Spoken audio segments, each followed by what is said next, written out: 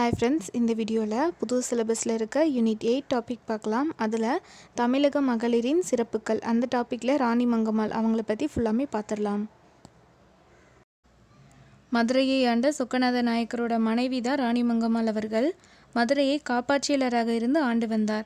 பெயரளவில் அவங்களோட பெயரனை ஆட்சி பொறுப்பில் ஏற்றிட்டு இவங்க தான் முழு பொறுப்பையுமே கவனிச்சுட்டு வந்துட்டு இருந்தாங்க.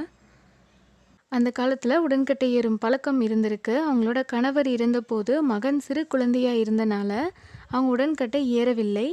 மகன் முத்துவீரப்பன் பதவிக்கு வர வரைக்கும் ராணி மங்கம்மாள் தான் திறமையாக ஆட்சி செஞ்சுட்டு இருந்திருக்காங்க. முத்துவீரப்பன் பெரியவங்கள் ஆயிடுறாங்க.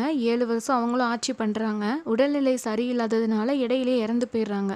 ஸோ திரும்பியும் ராணி மங்கம்மாள் அவங்கக்கிட்டேயே முழு ஆட்சி பொறுப்புமே வந்துடுது.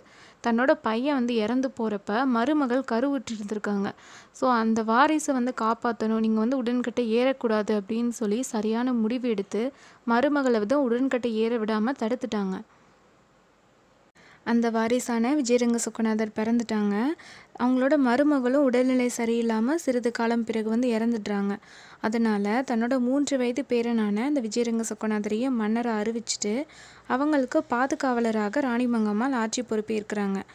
இவ்வளோ துயரங்கள் அவங்க வாழ்க்கையில் நடந்திருக்கு. ஆனாலும் மக்கள் என்ன சொல்கிறாங்கன்னா, பல துயரங்களை பொறுத்து கொண்டு அழகுற ஆட்சி செய்வதில் வல்லவர் அப்படின்னு சொல்கிறாங்க.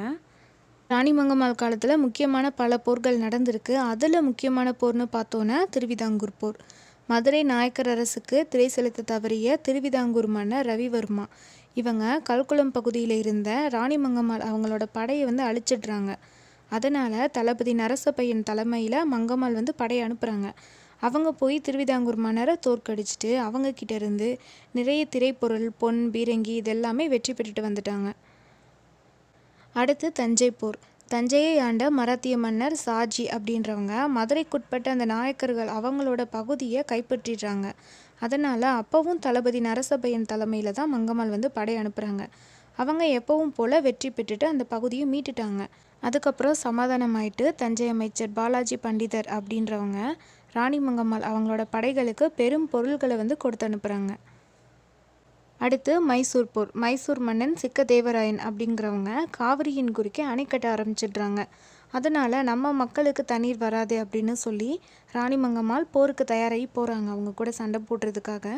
அப்போ படைகள் போருக்கு தயாராகிட்டு இருக்கிறப்ப கர்நாடக பகுதியில் பெரும் மழை ஏற்படுது. அதனால் அணை அதாவே உடஞ்சிருது. அப்போ இந்த போரும் முடிவடையுது. அடுத்து ராணி மங்கம்மாள் என்னென்ன அறப்பணிகள் எல்லாமே செஞ்சுருக்காங்கன்னு பார்க்கலாம்.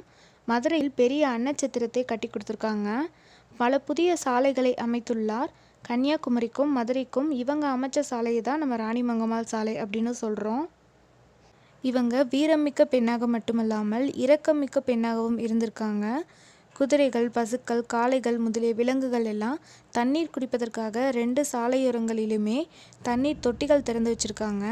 குடிநீர் குளங்கள், ஊருணிகள், கிணறுகள்லாம் நிறைய தோண்டியிருக்காங்க.